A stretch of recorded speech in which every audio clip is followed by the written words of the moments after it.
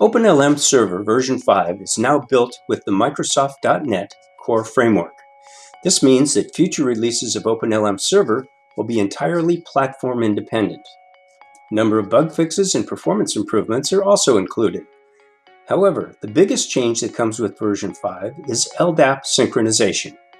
For performance and stability reasons, this functionality has been split from the main product and is now provided as two separate components that work together: the Directory Synchronization Service, DSS for short, and the Directory Synchronization Agent, DSA for short. The Directory Synchronization Service is a component that can be installed either on the same machine as the OpenLM server or separately. Its function is to store the sync definitions, directory configurations, and it also manages the Directory Synchronization Agents. The DSA connects to the DSS and is required in order to query the directory service according to the sync definitions you have configured. It can be installed either on the same machine as the DSS or separately.